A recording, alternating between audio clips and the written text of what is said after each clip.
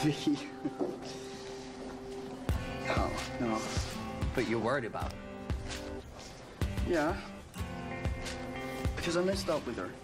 I mean, when I didn't touch her during our performance, I thought it would bother her. She's took it the wrong way. And you think she left Mars because of you? Yeah, I do. Look, I think you're being too hard on yourself. Maybe she heard the nasty comments from the other students, and you were the last straw. Maybe. I just wish I could take it back. I don't know, man.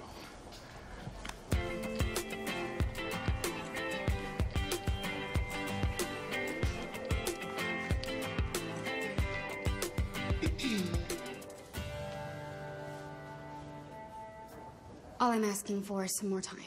Please. I don't think time would make a difference. Of course it will. My mom will be fully recovered soon. Penny, my job is to ensure a better future for the children. And we can give Pete a fantastic future. But your mother has a lot on her mind. Her health, her career, her daughter. Yeah, but she cannot. She could never devote herself entirely to Pete.